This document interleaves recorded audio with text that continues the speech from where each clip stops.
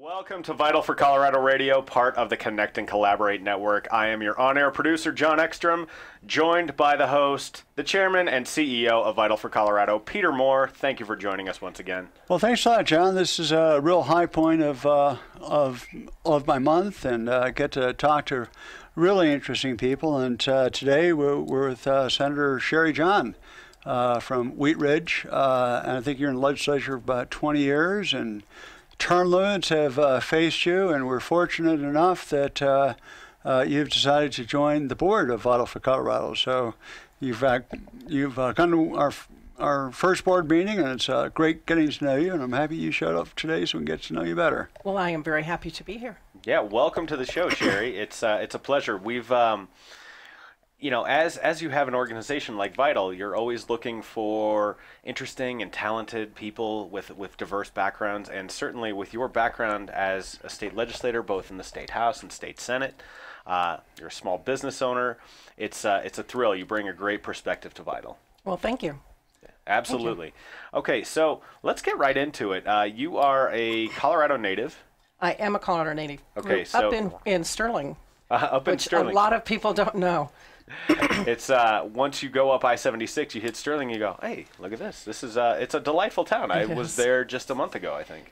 And you know, one of the interesting parts that my colleagues downtown didn't even know is that we had a connection with the Sonnenbergs because they had, a very large feedlot there, and so we had a connection, between the two of us. But yes, grew up in Sterling. When I was 13 years old, my parents knew that the highway was coming through because my dad ran the Bluebird Cafe and gas station. That's what he did. Really? And said, okay, well, it's probably time to move on because this is going to wipe this out. And so we moved back to Denver, which they had lived previously. You'd think with the highway coming, there'd be more opportunity, right? No, because it was going to bypass. Well, not the highways going right through your business. No, and it would take people bypass that. So. Yeah. Okay. So we moved to Wheat Ridge, and I'm one of those people, just kind of plant me, and I will stay there forever. And you'll grow, right? That's right, and I will grow. Are you an alumnus of Wheat Ridge High School? I am. I'm a farmer. I'm a demon, so hopefully we can get along here. Crosstown rivals here, but that's the way it goes. Tell us a little bit more about, so you're in Wheat Ridge. What happened after that? What was the journey like? Getting to where I am now? Sure. Well, starting out, I, just like every other parent, guardian, grandma, grandpa, everybody likes to be involved in their kids' school. And I was very involved with the PTA and then the accountability. And from there, you just kind of, work within the community stuff. I was a single mom raising 3 kids. Oh, wow. Yeah, that's challenging. But I had a small business that I kept simply because the hours were so great to raise kids. I have a house cleaning company, and it's been over 40 years now. Never meant to stay that long, but it has served the purpose well because it has given me the flexibility to do the things that I love. But as a single mom, I found very quickly that I loved being in issues and being active in the community. So when Mo Keller was term limited, Ed Perlmutter, who was the senator at that time for the district. Wow, Ed Perlmutter in the state senate. Yeah, That's funny. That was a long time ago. Before you get into your legislative career, can we talk about how you started your small business? I'm always fascinated by people who take the leap. Peter is involved in more things than I can count. And Peter, you told me about when you were sort of you were running and gunning as a lawyer, right? And you went to your leadership and you said, I want to be more active in the community. Can you revisit that a little bit for me? Yeah, and then Cheri, we'll come back to you. Sure. Really, up until about 2009, I was a real nose-to-the-grindstone lawyer, and I had just finished a stint being a managing partner of a securities law firm, an 18-lawyer securities law firm, and that was great in terms of all the transactions, and then some of the folks in that law firm began to retire, and I think I said to myself something along the lines of, I've never been a partner in a large law firm before. So I phoned up a friend of mine who was a managing partner of a large national law firm, and he said, come on over. And that was pretty much my process of joining what became what is now close to 850 lawyer law firm, 24 offices. And I was there for 8 years. And when I first joined, there were a number of people that were very active in the community, a few of which I'm sure you know, Howard Gelt, and was very, very active and had been active really going back to year 2000, all sorts of things. Gene Commander was the managing partner of that law firm. And so they sent me down to the South Denver Metro Chamber, and I just went there and said, well, I'd like to help if I can. And they turned out to have a need for a lawyer. They said, I would like to be on our board and our lawyer. And I said, sure. So I kind of bypassed a lot of people that had been probably working to be on the board. And I was a board chairman, a board member and legal counsel for 7 years, I think. And so that's, it's not very dramatic, but I just went to my partner and said, well, go on and talk to this guy. They could probably use your help. And they said yes. And my life changed. Since then, I really have spent 20–30% of my time on local communities with chambers of commerce, and I belong to many things currently. Founded Vital for Colorado, which now is 87,000 Colorado citizens, is coalition members, over 1,000 businesses, 180 trade associations, and a brand new board member, Cheri Jahn, Senator John. Well, sometimes you have to give people the opportunity to say yes. And as with any business that you start, you almost have to go to them and give them the opportunity to say yes. Would you like to hire me? Would you like me to work for you? That's Let true. them say yes. That's absolutely true. So how did you get started with it's Colorado Housekeeping Services, right? It is. Well, interestingly enough, I was in retail. Okay. I didn't have kids at the time. Worked 60 to 70 hours a week. Oh my. Yeah, in retail, when you're managing and when you're doing buying, it's just a lot of hours. Well, I knew that was not going to work to have a family. No. And so as I was leaving there, I thought, what in the world am I going to do? What am I going to do? A friend came to me and said, you don't know anybody that cleans houses, because my sister really needs somebody. And I went, yeah, I have a friend that does it. And she said, well, this is what it is. It's over in Cherry Creek. And I said, well, I'm not working right now. I could use extra money. I'll just go clean it.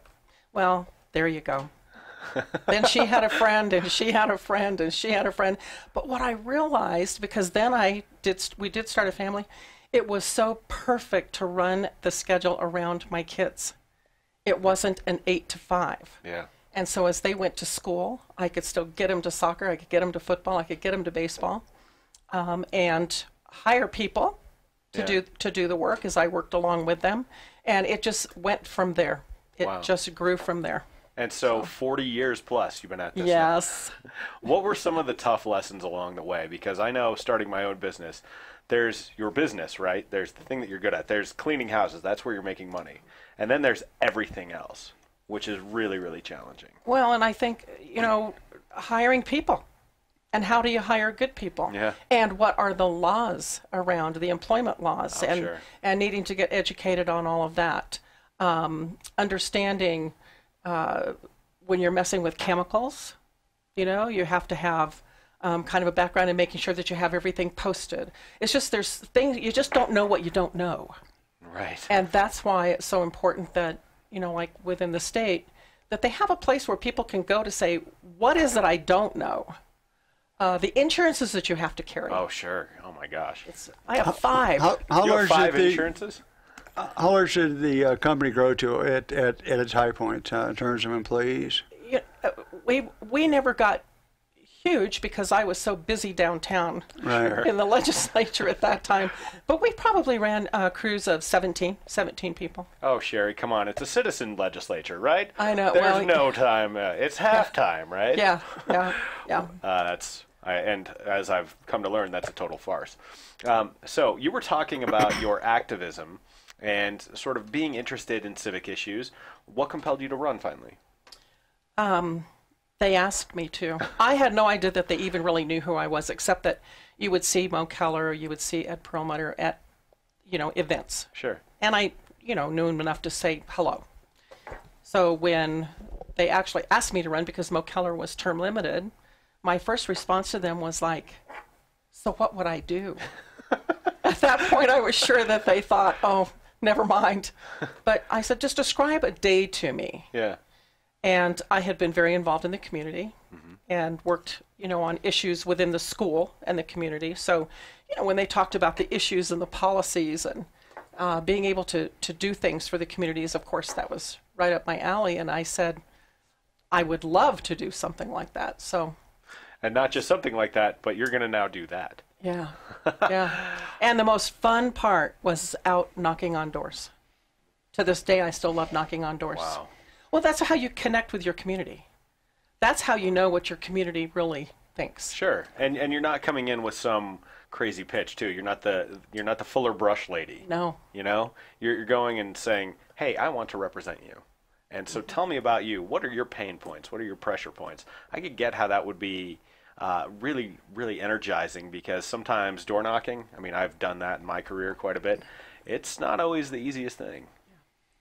I'm trying to figure out your tenure. Was it 16 years or 18 years? 16. 16. The reason it's not 18 is because I termed out of the House in 2008 was my last session. Okay. But the Senate seat was not opened.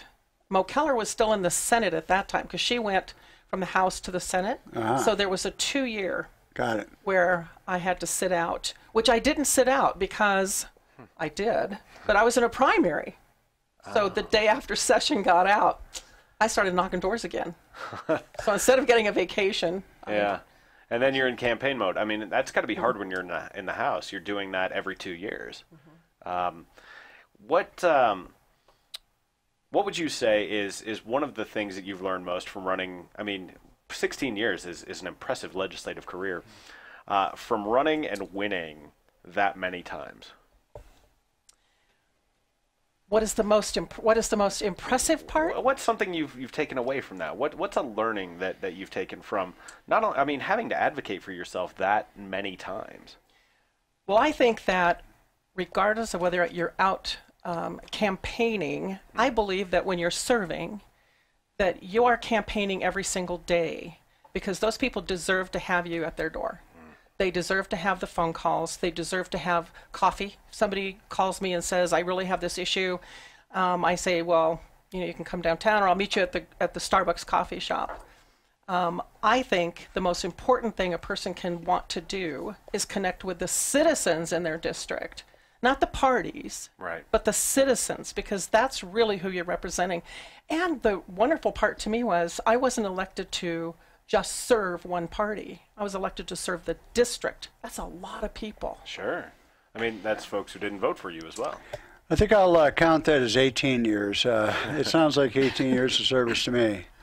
I can't think of anybody offhand. I'm sure there must have been other people, but can you think of people that served longer than 18 years? Do you know what? I absolutely can, and I'm very, very good friends with her today, and that's Norma Anderson. Okay. Senator Anderson.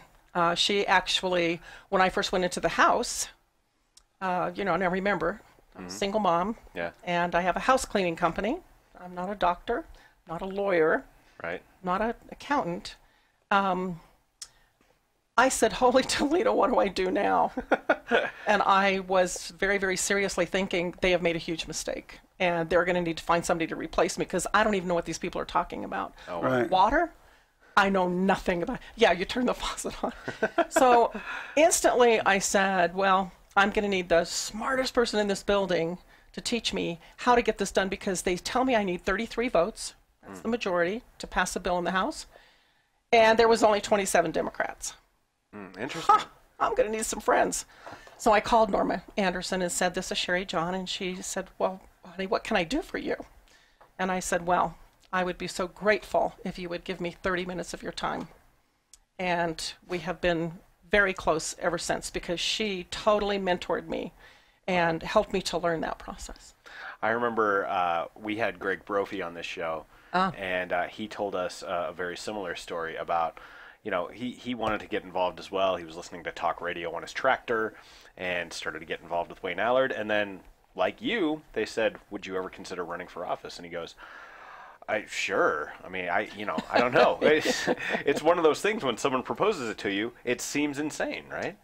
It was totally insane to me. My kids were, I mean, astounded. And I said, now, and they actually said, Kelly said to me, Mom, would you get paid for this one? Because everything else you volunteer for, would you actually get paid? Get some money for this one? Now, as a single mom, I have to tell you, I was very grateful to get that extra income. Sure. You know, many of your of the things you've described about your experience are things that people want and like and expect, but in today's world is so scarce. And I was just listening to you, and you were talking about you got there, you realized you need to reach across the aisle because you couldn't do your job unless you had some friends from the other party. Your emphasis of you represent the people, you don't represent the parties. You have a duty to that, and asking for help. There are not a lot of people in the world. People are sometimes so prideful. They're instant geniuses. Just add water, and they know everything. But there's a humility involved in that, and it's very, very refreshing. I just want to tell you that your attitude, which I'm sure was through the entire 18-year time period, is very, very refreshing, and it's not the current public perception of how politics is at the state level or at the national level. You sort of get this impression people are just throwing stones and rocks at each other, and it's the Flintstones or something like that. Right. It's like the Hatfields and McCoys anymore. Hatfields and McCoys. Oh. But anyway, that's what came across in just 4 or 5 minutes. I was listening to you, and I said, that is refreshing. Well, and the saddest part is what you're describing is absolutely true. I think that's one of the things that bothered me the most. From day one, I don't really care what party anybody's in. Right. I have an issue, and it's a state issue, and it's going to take all of us to solve it. And I really don't care who gets credit for it. Right. Yeah, I really don't care who gets credit for it. One of the first awards that I won, and I still have it today because it was very exciting to me, was they had one actually made, and it was through the construction industry, and it was a hard hat, and it was called the Bridge Builder. Oh, because cool. that's what I do. And I think that that's how you teach your kids to solve conflicts, and you do consensus, and you build relationships. And it should continue to be that way. And we have lost a lot of that downtown. Yeah, it seems to the qualities that you're describing and that you espouse and that you live by seem like they are in short supply, as Peter articulated. And that's very dispiriting. It's not to quote George Costanza here, but we're trying to have a society here. Mm-hmm. And I completely understand why the citizens are so upset, and they should be. And they should be. And they should be holding their legislators to task. It has become about the parties that are in control, not about the issues in policy and what's best for the state. It's about who gets to be in charge. Yeah. And that's always going to cause problems because this side doesn't want that side to get credit, and that side doesn't want that side to get credit. And if you think about it, among the very, very many issues that face the legislature, it doesn't really matter who gets the credit. What matters most is getting stuff done. And perhaps you can reserve that kind of partisanship to maybe 4 or 5 issues. Then beyond that, Correct. Let's just do our job and do our work. And there are things that you're always going to have, a party that it's just, this is just where we stand. Right. But on all of the rest of it transportation. But it can't be every issue. No, and it shouldn't be. It shouldn't be. Well, and here's the thing. I think people are misunderstanding who their team actually is. Let's remember that it's not Republicans versus Democrats. We're all Coloradans here. At the end of the day, we all got to live together. We all have to use the services. So. Well, and everything I say, the people downtown have heard over and over for years. But I think one of the saddest parts of politics today is that it has become about people, the organizations that fund the parties, and that's who they become beholden to. So it doesn't even matter what the policy says. I've had so many times on both sides of the aisle, colleagues come to me and say, oh, God, that was such an awful bill, or that was such a great bill. I wish I could have voted for it. I wish I could have voted against it. But that group would have been really upset. No, you know what? It doesn't matter, and that's why I was always in trouble too. Is this type of thing, this milieu that you're describing, is that what ultimately facilitated your exit from the Democratic Party in your last year? Do you know what it was? And I have to tell you that over the years, I've carried the brunt a lot of being kind of the outcast. You've taken a lot of heat. Yeah, but I always slept well. I could always go to bed and sleep well. When I was so wondering if I was ever going to make it and be smart enough to do what they all did, because I, was not from a legal background or anything. Really, really smart person said to me, it was actually Congressman Perlmutter, so he was the state senator, remember? He said, okay, stop. You only have to remember one thing. And I said, well, you better be telling me what it is. And he said, you know what? When you go to bed at night, you better be able to sleep with yourself. And when you wake up in the morning, you better like who you see in the mirror. And if you always vote that way, you're going to be fine. And so I wrote that down on a little card and said, okay, I can do that. I can do that. And I lived by that. For all the years I was there, I lived by that. Wow. So it might have been the opposite of what my side wanted, my party wanted, but it's what the citizens in my district wanted. But that was really at the very end of your career. And were you still invited to the Democrat caucus? Did they? No. Well, you know what? They were I guess actually. you were pushed totally outside the tent or halfway outside the tent. So, I have a really good sense. I have a really good intuition, and I could tell that things probably weren't quite going that way once I made the decision to go unaffiliated. And I think half of them wanted me to stay in there and the other half didn't. My reason for doing this was never to upset the apple cart. They can do what they do. I just couldn't be a part of that. Yeah, live and let live, right? That's right. Yeah. That's right. And so I just said, you know what? I'm going to caucus by myself. And so I had a wonderful caucus on Tuesdays. Nobody argued with me. Yeah. So I just chose to really go off on my own. Wow. Lucia Guzman was so supportive. Right. She was very supportive of my great. decision and of me. She's awesome. She was always very supportive. Well, that's what I was wondering. I don't know how the politics work in particular, but I could see a strategy where you'd still be invited to some aspects because probably your fundamental attitudes about many, many issues stayed the same. And so you'd be a reliable person, even though you're not part of the Democrat Party anymore. Yeah, an asset. An asset from the point of view of getting something done.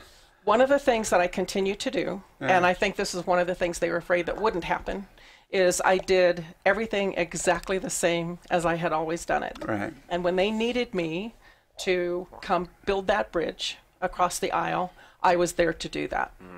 And so I continued working with both sides so that we could, get things done, because that's just what you're supposed to do. Well, we don't have enough time in this segment, but during our next segment, perhaps we can have a little bit how we can get that back in the Colorado legislature, because what you're describing sounds about right to me. Thank you. And Cheri, we'll also talk about in the next segment some things that you're passionate about. We'll discuss the opioid crisis. We're going to talk about what's ahead for Vital. Would love to revisit a little bit of you bucking the party because this is an issue near and dear to our heart when it comes to oil and gas, because you are representing Wheat Ridge, which doesn't have any activity. You're a single mom. You've got a cleaning company. So I'm curious about how you came to the issues. So we'll cover that in our next segment. Stay tuned. Vital for Colorado is on the radio as part of the Connect and Collaborate network. We've got Peter Moore, our chairman and CEO, Cheri Jahn, state senator, as well as new board member. Stay with us. We'll be right back.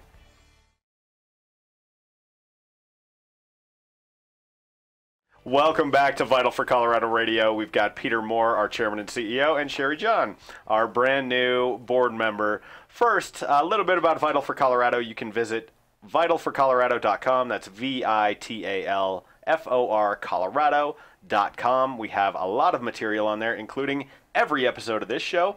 which you can find under the Learn tab. It's videos and podcasts. You can see this. We are in our 3rd season.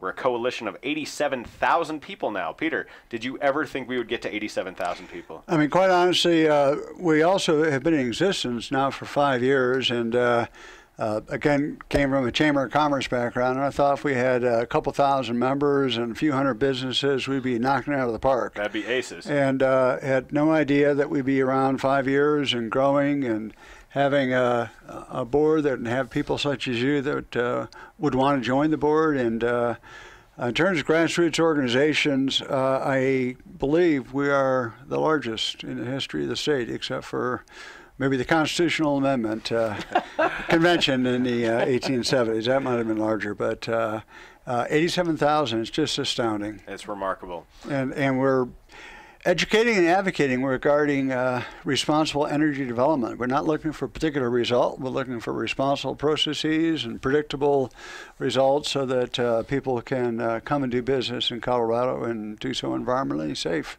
So, Cheri, I mean, you fit philosophically with Vital. We try to be the voice of the rational middle. We're not advocating, we're advocating for responsible energy development, but not for anything necessarily in particular unless it harms what we're trying to do here.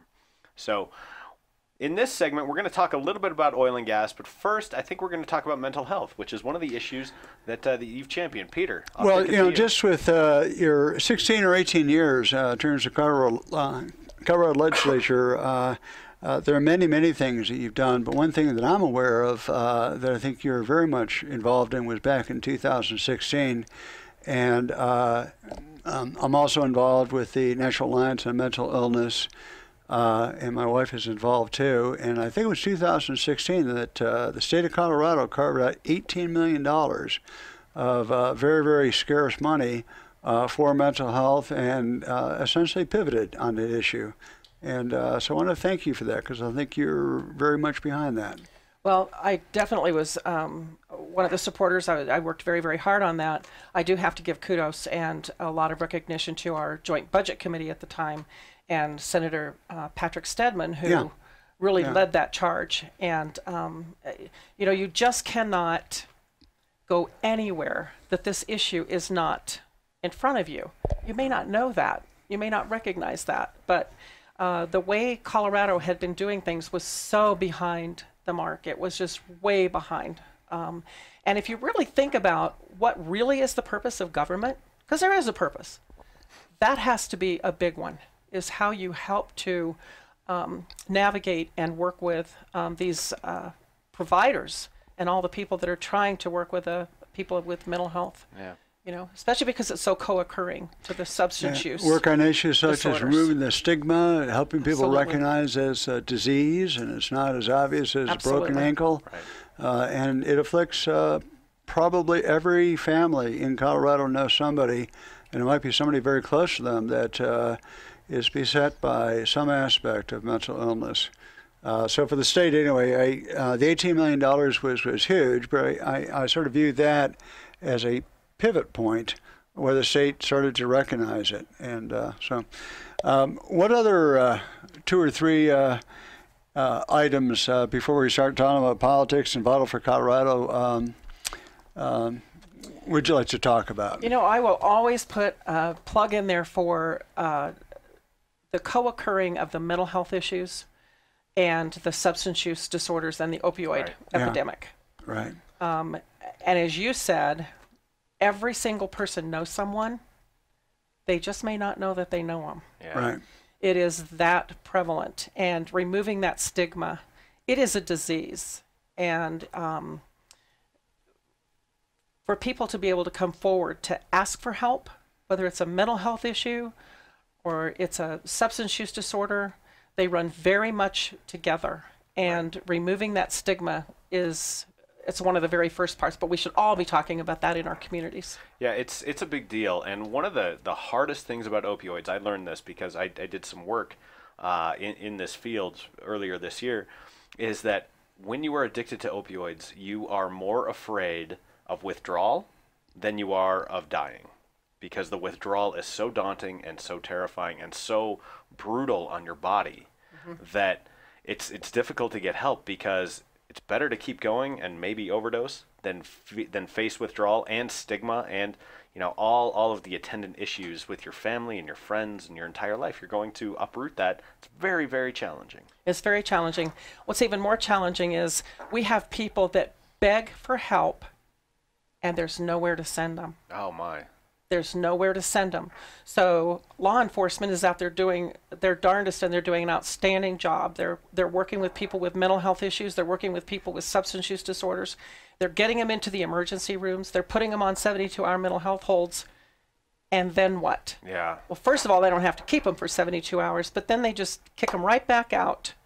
Well, what do you think is going to happen? Yeah. And the withdrawals are, from what I have been described, as just worse than even the thought of dying. Yes. And alcohol withdrawals, you will die if you do not have a medical assisted treatment. Wow. You can die from alcohol withdrawals, and people really don't know that. So I certainly didn't know that. No. Peter, did you know that?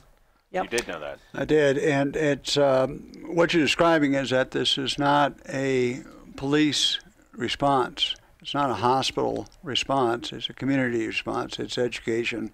It's resource. It's empathy. It's people looking around and paying attention to people that are around them and saying, "Hey, this person needs help. For me, I'll talk to them." And so many of our problems is when nothing is done, it reaches naturally crisis mode. And the average story you might hear in a newspaper about a terrible thing that happened. I don't know if the number is half of it relates to mental health, but probably something that high. Yeah. And so that's a great issue. So I want to thank you for that.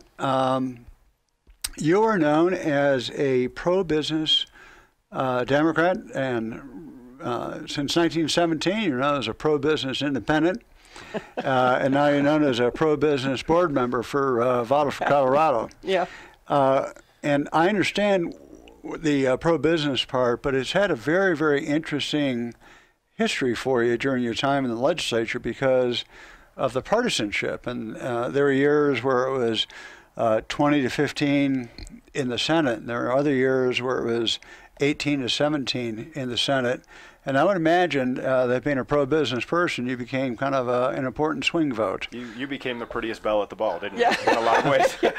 I had always wanted to be the prom queen. And now you've got everyone vying for your attention, I'm sure. So you really did it so people would just come talk to you, didn't you? That was, I just need a little more attention. Desperate cry for attention. Yeah. How did that manifest for you? What was that like, taking that much heat? I imagine there was a lot of heat from your party over some of the votes you took. How did you manage that? What was that like?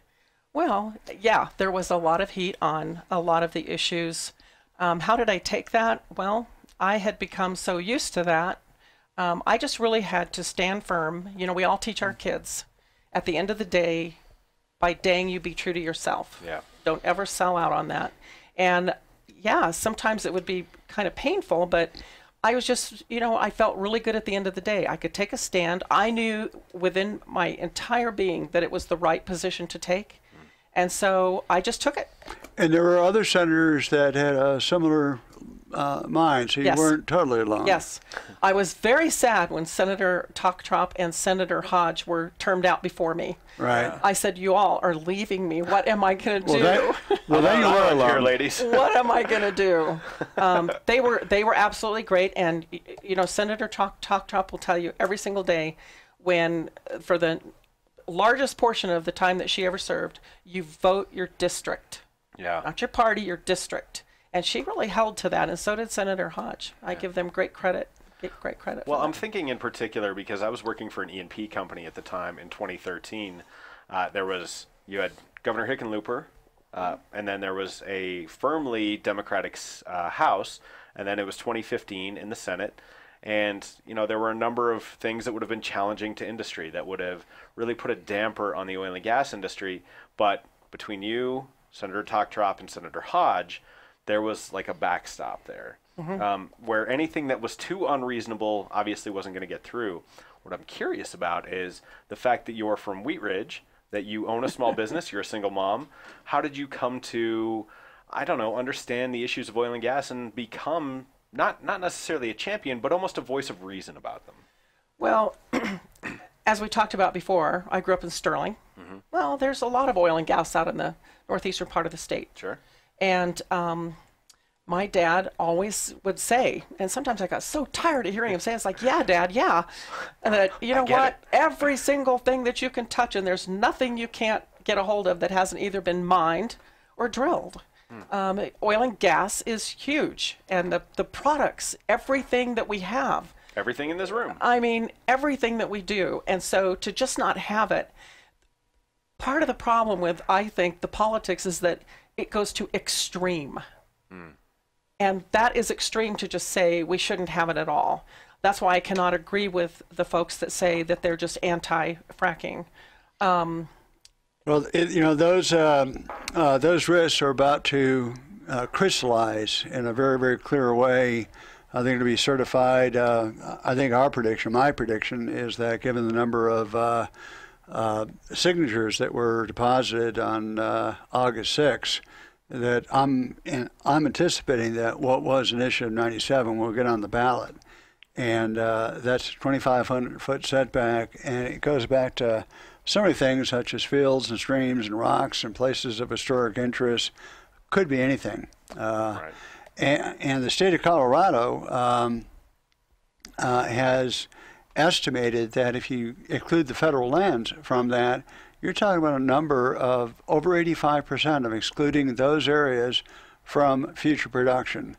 And in my view, if you run a business where you cannot exploit or do anything with 85% of your inventory, you pack up and leave. Yeah. And if this industry packs up and leaves, and these are older numbers, the prices have risen, the numbers of people are higher than what I'm talking about. But in recent counting, it was $31 billion. It was close to 100,000 direct jobs, 230,000 indirect jobs, and so much money to school districts. This state cannot, in my estimation, withstand the economic result were that industry to leave, and it can. It's very mobile. And if this becomes a state which is closed to oil and gas, which is what's going to happen, I think that we're facing an economic depression that we've never seen before. People say it'll be worse than 2008, and I said it's nothing like that. It's that we've never had $35 billion of GDP just disappear, and that's what's going to happen. So I have several concerns about 97. The first one is, having dealt with the budget for 16 years while I've been down there. Right, doing the long bill, right? Right, doing that long bill, you already struggle to come up with enough money for the things that, school. The people and the parents in the schools should be scared to death that this should pass, because if they think there's a shortage of funds now, this is going to put it completely over the top. Our schools are going to lose millions and millions of dollars that we flat can't afford for those schools to lose. Right. I think one of the other concerns I have is, Peter, I have to tell you, I think it's already done some harm. Because when you have a state that is running initiatives like this, and they have gone after the oil and gas industry, for quite many years that I was down there, at some point you have these industries that just say, you know what, I'm not playing anymore here. Yeah. I'm not playing anymore, and I think that we've already caused some to leave. That is true. I don't want to name names, but I'm aware of a very large company that sold its assets in Colorado and went to Texas Permian Basin, and it was a big sale, and they just said, we're out of here. Mm-hmm. There's another company packing up going to North Dakota. And what if that were to happen with the entire industry? And who in the right mind would have any expectation that it would not happen if you take away 85% of the future development away? It's obvious to me. Well, the other thing that is concerning when you have these ballot measures is that, people have a tendency to go by sound bites. Mm-hmm. And this is what, the sound bite is on this, instead of getting all of the facts. And I believe that it's up to the industry, which they're working so hard to get the facts out there, that what we do in Colorado is a magnificent job. And we have had a governor who has made sure that we have really stringent oil and gas regulations. And he did that by bringing people together. So the oil and gas was at the table. Yeah, they came kicking and screaming sometimes. Okay, well, that's what you do.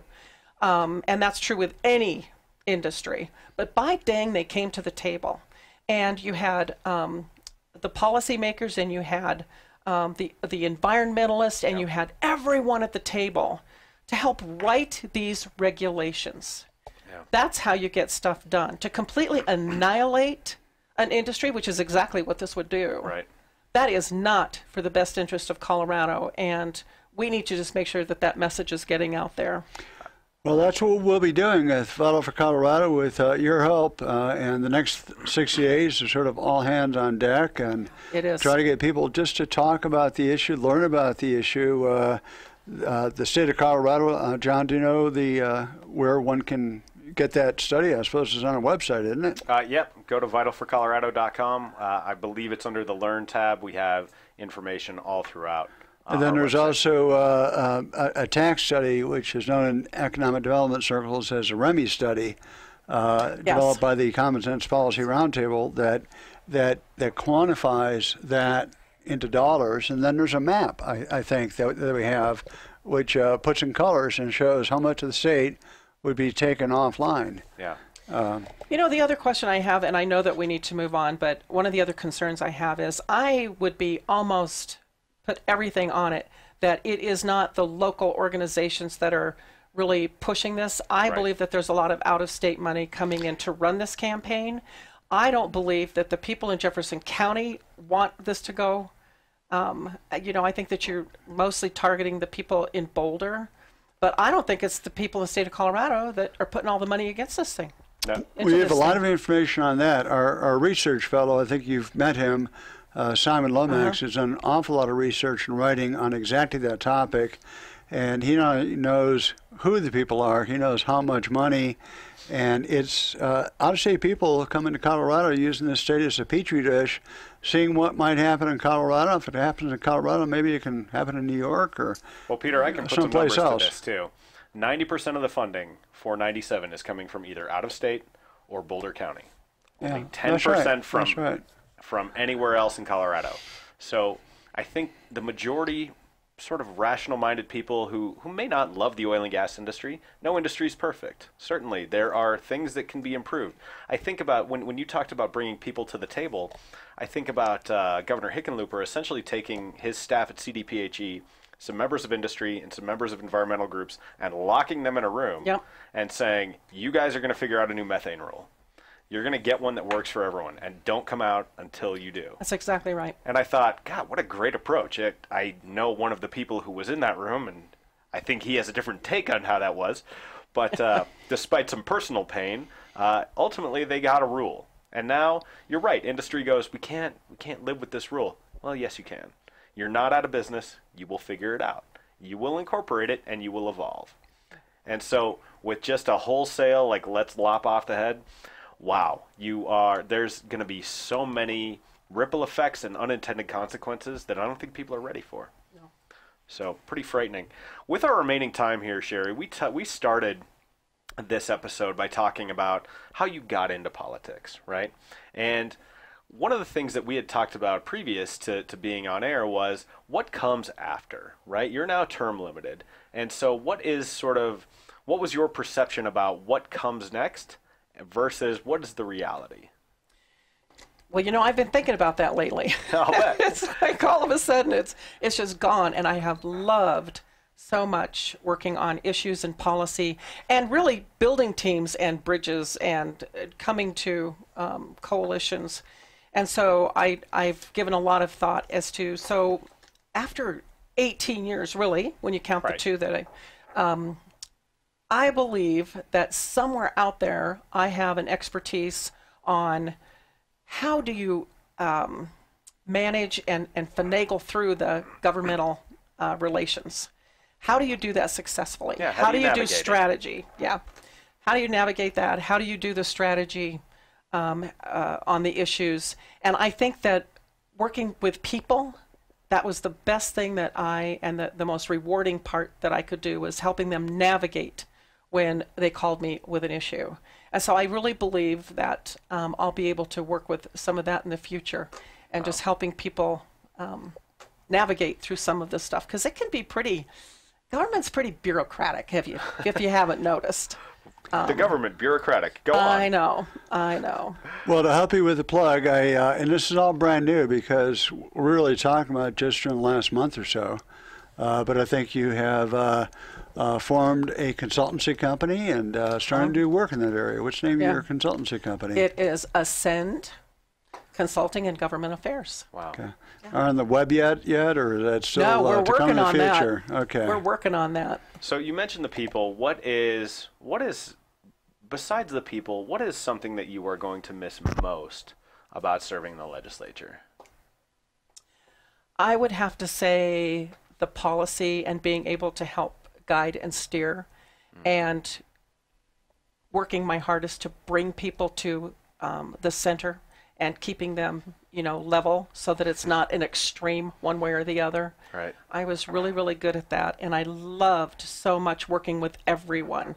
Really? If you get to know people, you're not going to agree with everybody all the time. But you're married and you don't agree with your wife all the time, but you don't divorce them because of it. You either come to an agreement or you respectfully disagree. But I was really good at that, and that's what I'm hoping to be able to continue doing. Is there something that you worked on that you point to where you go, that was the thing, where I really brought people together? This is one of the things that I am most proud of. You got the Bridge Builder Award. Was there a piece of legislation? There actually was. That's emblematic of that? And it took me 13 years. Wow. And I started when I was in the House, and Representative Lynn Heffley was actually the sponsor. But it was repealing a statute that said you may lock juveniles up for life without ever a chance of parole from the time they're 14 on. Oh, my. Now, they're egregious crimes. I'm not disputing that. But they're 14, 15, so they're kids. What happened to redemption? What happened to a second chance? What happened to that? So we did get that repealed.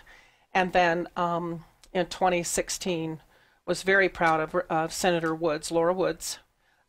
Boy, she really took a beating. I was used to it, so they kind of left me alone. But actually taking it forward so that those people, the 48 that we have in the state, I still call them kids. They're not. They're one of them is my son's age, and I have followed him for years, that they actually have a chance because of a Supreme Court ruling, 5 Supreme Court rulings actually, to have a resentencing hearing, not necessarily a new trial. The judge can do that if they see fit. Yeah. But a resentencing hearing. Maybe they'll stay for the rest of their life if that's what the judge sees fit. Maybe they'll get a new trial. But they should have that opportunity. And so we did get that passed. Wow. I know it's being challenged, but I cannot believe it's okay in this country for people to have the right to lock children away without ever a chance of parole. Yeah. That always bothered me, and it took me 13 years. Wow. To get that done. Well, that is indeed a feather in your cap. With our remaining time, I would love for you to, where can people find Cheri Jahn? If they want to get in touch with you, do you have a website? Anything you want to point people to? I do. Right now, they would just go to CheriJahn.com, CheriJahn.com. Fantastic. Peter, a plug And for if you Vital? go to Vital for Colorado, VITALFOR, Colorado.com, you should see a photograph of Cheri Jahn. Are you up on our website yet? I am working on that. All right. All right, we're getting there. You can listen to this episode as well as every episode on the aforementioned vitalforcolorado.com. It is under the Learn tab, videos and podcasts.